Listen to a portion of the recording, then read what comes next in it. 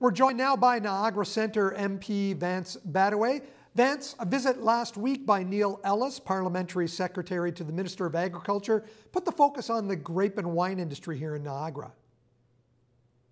Yeah, Neil came down and took some time to announce or re-announce from the budget 2021 the contribution that we're making to both the grape growers as well as the wine producers. Something that's imminent now, essentially because of the most recent World Trade Organization decision based on the excise tax. And with that now, within the next year or so, actually 2 years going by the wayside, we're looking at new programs to incentivize both industries, both the grape growers and the wine producers, to then therefore be more competitive when it comes to our domestic market as well as our international markets. Are we going to see a point in time where the taxes for wines moving within Canada, is that going to change soon? I know the wine industry has been lobbying for that. Is that more of a provincial issue?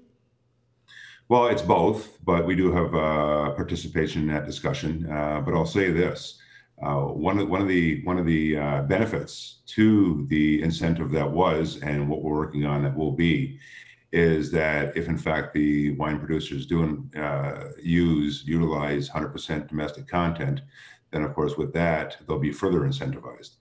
So we're trying to promote, obviously, the wine producers to do what they do good, to do what they do best, is make great wine throughout the country, and of course be more competitive domestically as well as internationally. But having said that, it's equally as important to ensure that the supply chain vis-a-vis our grape growers are also benefiting from any action that we, both the province and the federal government, may take to ensure that their stability is sustainable well into the future. Vance, I had a hot tip going into this weekend that Italy was going to win the Euro on a shootout, and I couldn't find a place to do any single game sports betting. I know the law has passed, the bill has passed. When will we see it actually make it possible for us to make those bets?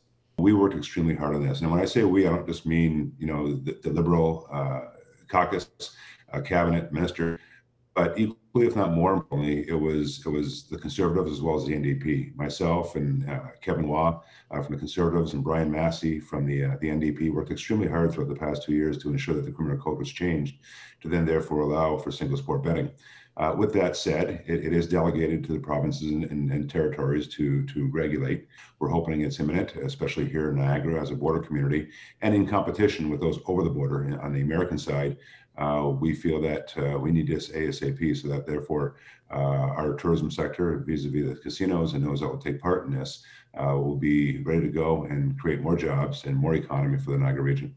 How much focus on Parliament Hill is the crisis with the residential schools taking at this point in time? A lot of focus. I just had a discussion one-on-one with both Indigenous caucus as well as the Prime Minister with respect to an imminent decision or direction actions that we must, and I underline must, take immediately. That being getting into all 139 sites throughout the country to locate any possible children. Secondly is to ensure that we work together with the Catholic Church. Although kicking and screaming at this point, it is imminent that the Catholic Church also participate in the healing process of which we're embarking on, and that also including the Indigenous communities, most importantly, to ensure that the three of us move forward to look at all 139 sites, to look at a registry so that the families can come to some peace and some closure. And then finally, to also, once again, as I mentioned earlier, to work within the entire country, working together through Truth and Reconciliation, and move forward in all the calls that's contained within the Truth and Reconciliation process. Myself being Indigenous, and as well as being on the Indigenous caucus, and working with the Prime Minister as well as the relevant ministers, both Bennett and Miller, we're ahead of this, and we're working with the Indigenous communities to ensure that that healing process happens much sooner than later. Vance, you mentioned the government's relationship with the Catholic Church. In your opinion, do you think Prime Minister Justin Trudeau will be soon asking for an apology from the Pope? Again, I don't want to speak for the Prime Minister, but I would expect it. And I think many others would as well throughout the country as well as in caucus. and all across Parliament, and I do expect it.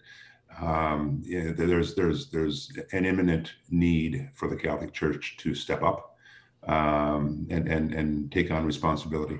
And I think with not only an apology, but also participating in moving forward with the Government of Canada, as well as the Indigenous communities that are affected, or all Indigenous communities for that matter, to move forward once again to continue the healing process, and as well to ensure that the Truth and Reconciliation and the calls that are contained within the Truth and Reconciliation are moved forward in an expedient fashion. Vance, I know you probably can't officially answer this question. I'm going to ask it anyway. Is there going to be an election call? I was anticipating that question, Mike. No, I don't know. There has been no talk, frankly, from our caucus. I know there's a lot of speculation out there from all parties, as well as the public and media. And if an election's called, then we deal with it and move on. And then whatever the end result is, it is. But again, we're just focused on what's happening here in Niagara. Vance, thanks for joining us again. Thanks, Mike.